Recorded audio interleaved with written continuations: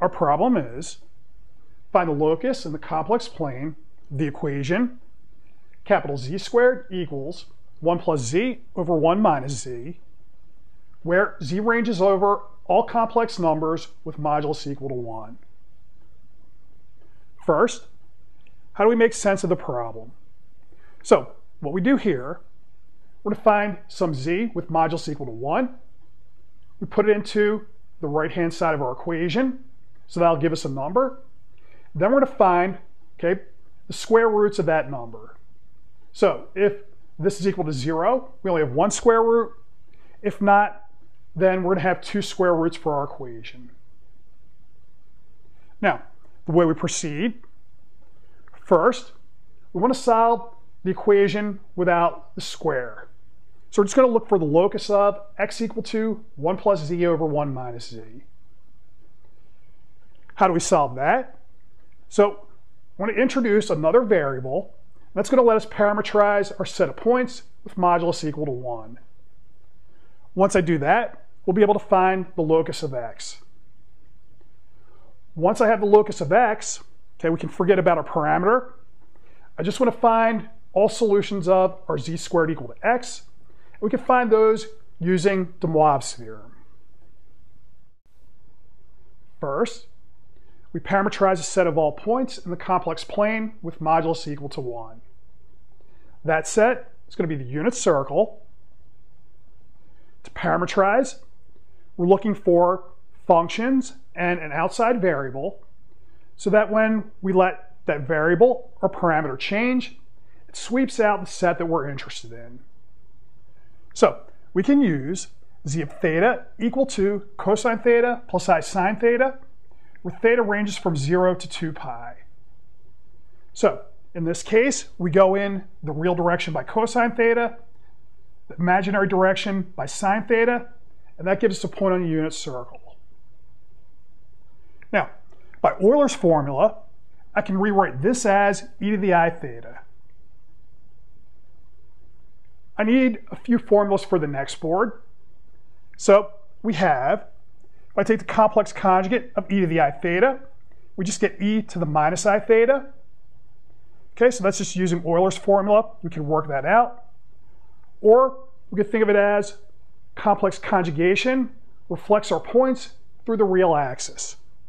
So if we had angle theta marking off this point on the unit circle, when I complex conjugate, we're going to go to this point. So that's theta, that's minus theta.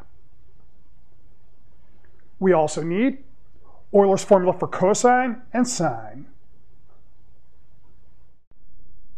Next, let's substitute our parametrization into x.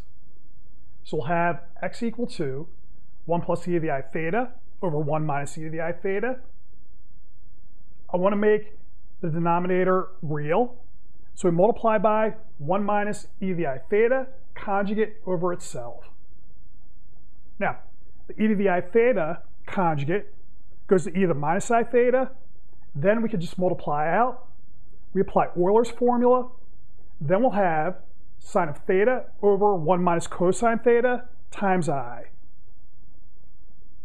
Because our theta is real in between 0 and 2 pi, sine theta over 1 minus cosine theta is always a real number.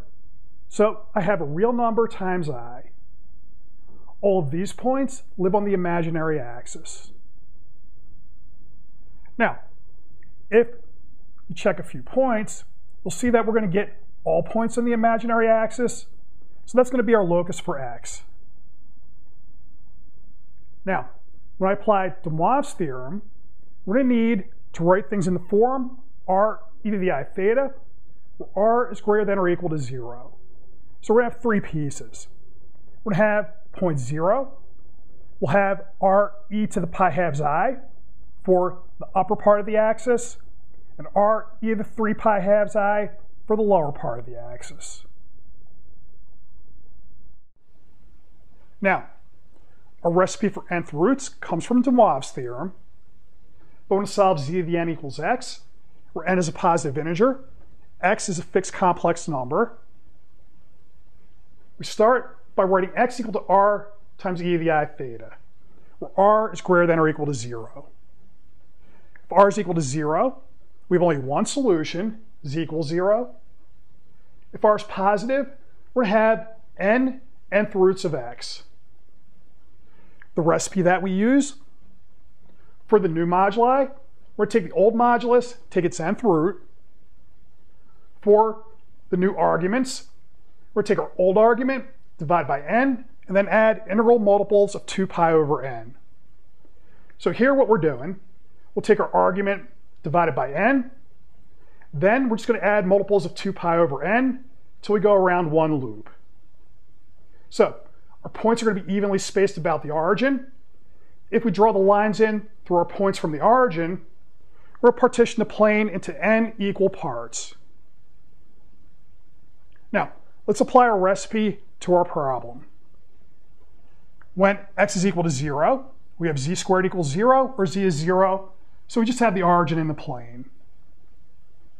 When I have x equal to r e to the pi over 2, so it's the upper imaginary axis, our n is equal to 2, so we're going to send our moduli to their square roots.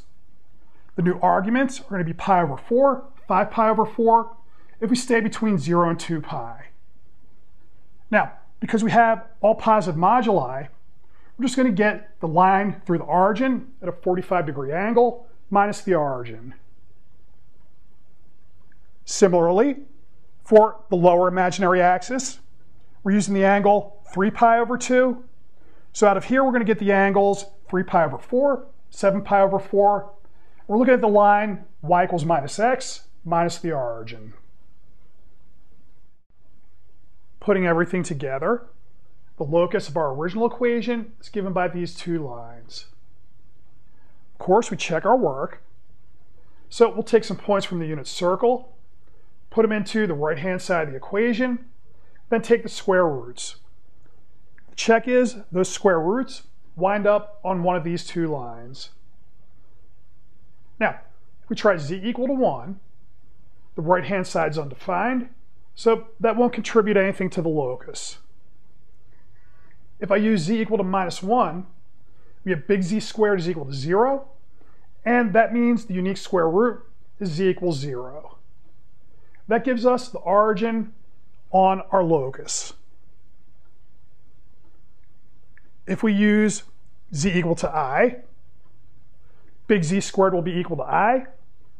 The square roots are going to be plus minus square root of 2 over 2 plus square root of 2 over 2 times I.